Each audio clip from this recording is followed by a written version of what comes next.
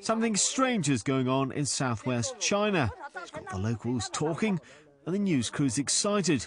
It's a chicken that lays monster eggs, 3 times the size of normal ones, weighing in at almost half a pound. The villagers gather for the ceremonial cracking. Great excitement. It's a 2-yolker. But what's this? Another egg inside the first egg. Freaky.